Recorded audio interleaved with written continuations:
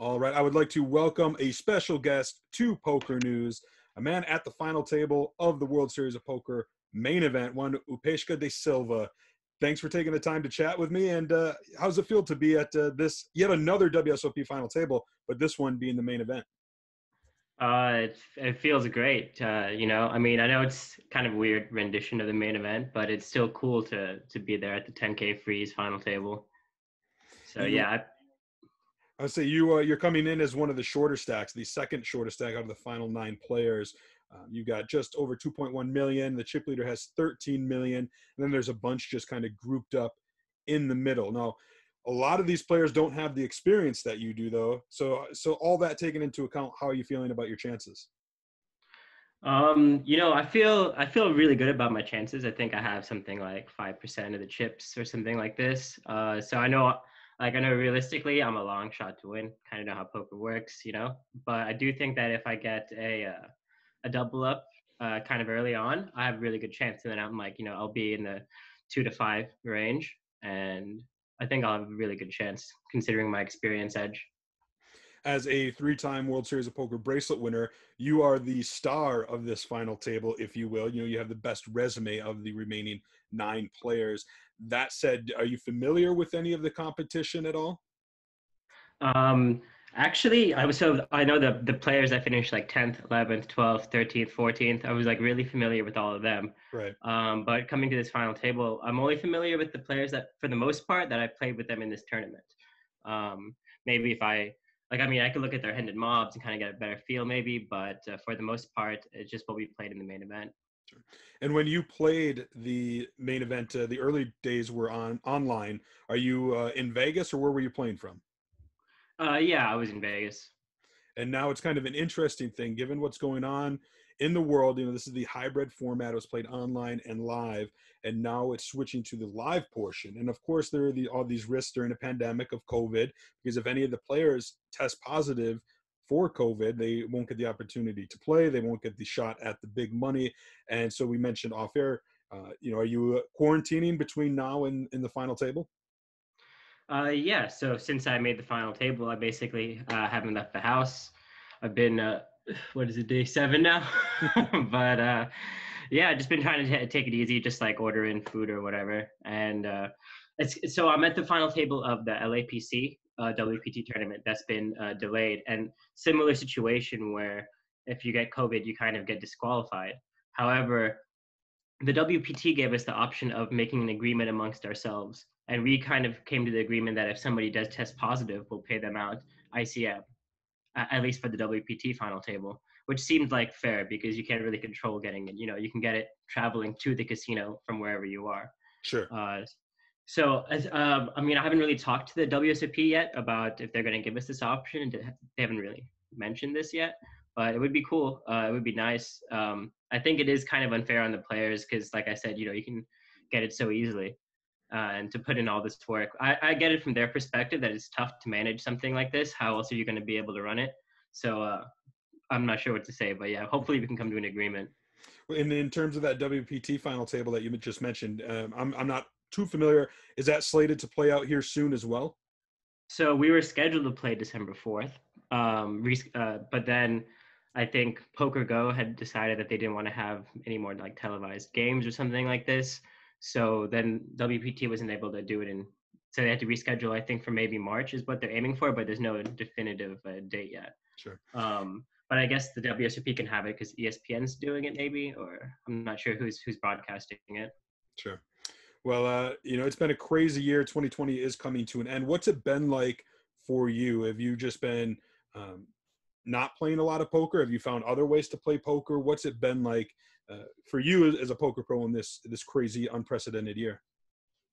It has definitely been crazy. I started off the year doing really well live, and then my final table was originally April 1st, but that got canceled. And then since then, I'm sure you're aware, online games kind of boomed during COVID. Everybody was at home, so myself included, I think I played more poker this year than I have since like my first year playing, and it's just because there were so many online games. And for the first half of the year, I was kind of a big downer, but I was able to rebound in this last half, and I feel like I got better and learned a lot because poker's changed a lot, obviously, in 2020.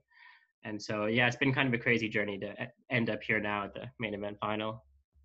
Yeah, it's certainly the whole main event taking place was a little shocking to many of us. The WSOP found a way to do it. Now you're competing for your fourth bracelet. Your first one was 2015 No Limit Hold'em 1500 event. Then 2017 you got a $3,000 No Limit Hold'em shootout title, and then in 2019 was a WSOP.com online knockout bounty bracelet. If you were to go on to win this tournament, let's say you win this final table and you go on to beat Damian Salas heads up in the finale for the extra 1 million in the bracelet, where would you rank this bracelet compared to your other three? This bracelet, I mean, definitely would be the coolest, let alone, you know, most amount of money. So that's cool. And then also I have a bone to pick with Damian Salas. He's really gotten the better of me in the last couple of big tournaments we played. And I've really been wanting to get him for some time. So yeah, it would be really, really cool to get this bracelet. Definitely be the first one by far, most important one. It would certainly be interesting to see you guys go heads up. As I mentioned, you're kind of the player at the final table the poker fans are most familiar with based upon your poker resume. So I'm sure there are a lot of people out there who would also like to see you battling out. But like we said at the beginning of this interview, you have your work cut out for yourself. As the second shortest stack. I want to touch real quick about your journey to the final table. You mentioned that a lot of big name players fell, pretty much from, I don't know what it was, 20th down to 9, a bunch of big names fell by the wayside. You were still there, but what was the journey like? Did you struggle throughout the stretches? Did you just go card dead? Can you give the listeners and viewers a little bit of an overview of your journey? Sure.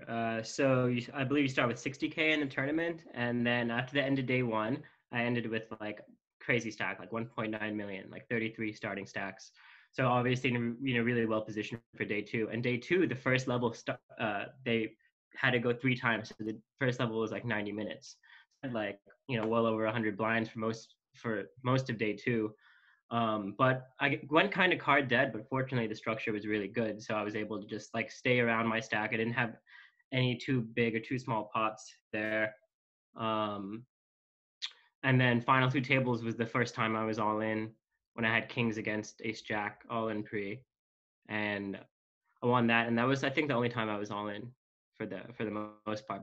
But by then the structure caught up final 2 tables, and everybody's playing like between 10 and 30, 40 bigs or whatever. So I was happy to make it. The guy who got 10th, Anthony Spillane, is a good friend of mine. To see him get 10th would have been really cool to make a final table with a good friend like that. But we got to swap in, so I'm sure he's rooting for me.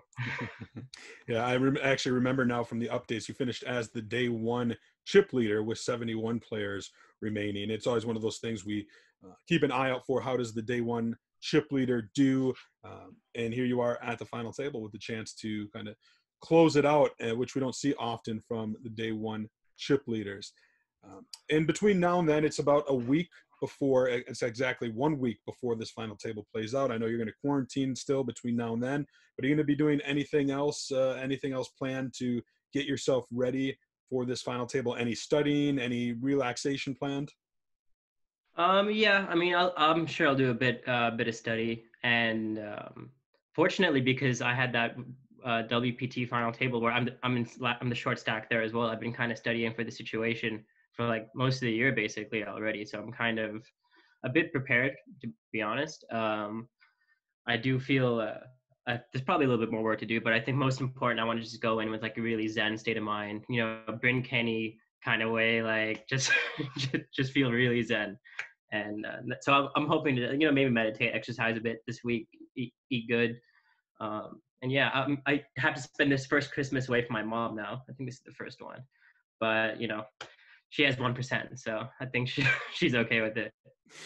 And that's great. And before I let you go, your online screen name on WSOP.com when you're playing is Gomezhamburg.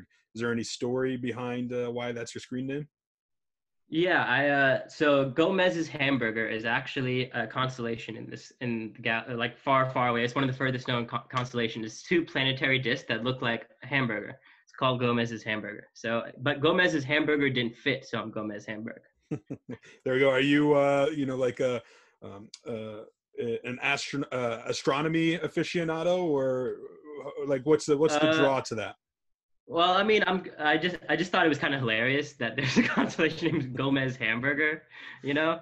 And yeah, anybody from that has Asian parents kind of be a bit astrological. There's no way around that. But yeah, I'm not too superstitious, but it doesn't hurt. It's run good so far, I'll tell you that. Well, I certainly hope it will carry you through here at the main event final table. I wish you luck there. And if anybody wants to keep on on top of De Silva's run in the poker world, follow him on Twitter at Padawan Pesh. That's PADAWANPESH. Upeshka, thank you for taking the time, and good luck, man. Hey, thanks, Chad. Appreciate it.